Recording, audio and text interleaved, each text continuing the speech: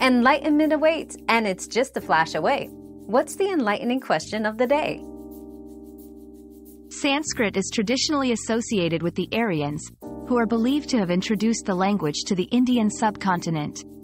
It served as a linguistic foundation for the culture and scriptures of Hinduism, Buddhism, and Jainism.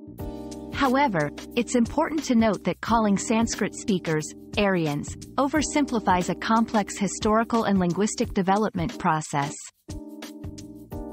Your daily dose of discovery ends here, but the journey of learning never stops. Subscribe and join us again for more answers tomorrow.